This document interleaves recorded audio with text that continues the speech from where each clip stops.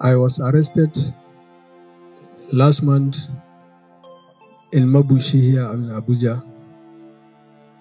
I used to reset any SIM that has alert, bank alert. I reset it and remove the money inside.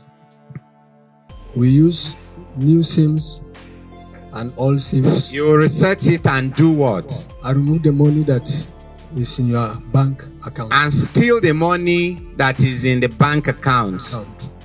Say it properly. And steal the money that is in your bank account. How do you do it? I reset it with your account number. We check it through bank codes from the first to the last. If we get any bank that we get, then you use the SIM to buy the charge card. From there, they will send you the alert. Then from the alert, you will now get the account number. Then Which of the banks have the weakest link? Which of the banks, or do you specialize more? First Bank and Access Bank. Which banks are your? Which banks are your favorite banks? First Bank and Access Bank. Why are they your favorites? They are easy to reset it, sir. They are easy to reset. Yes, sir. How long have you been doing this business? It's last 2 years, sir. How many people are working for you? I have 3 guys now here. We are still checking.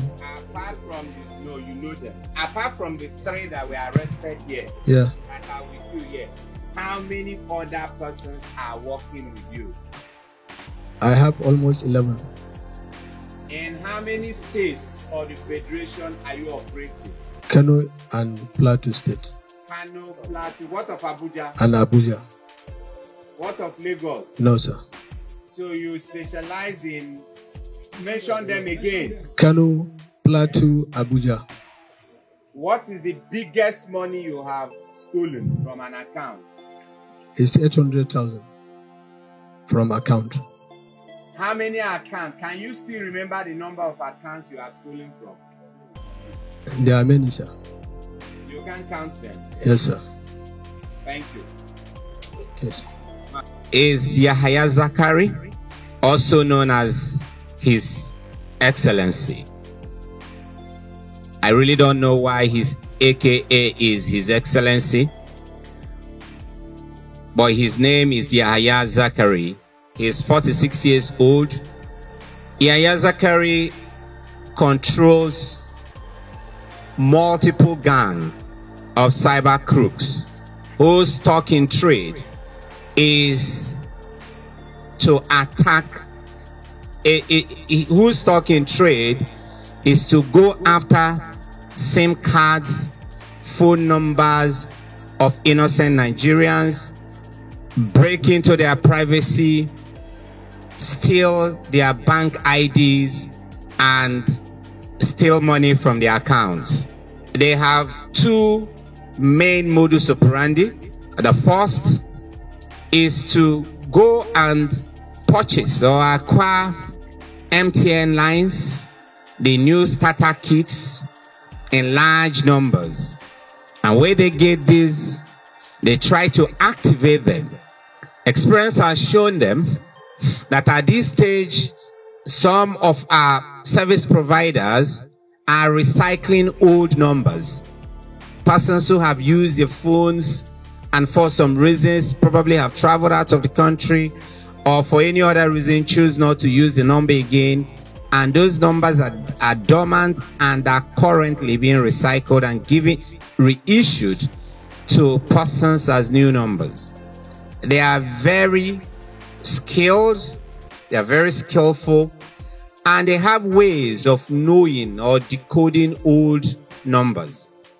So when they put on their starter packs, their MTN SIM start packs, and they are giving options to select numbers, they select old numbers.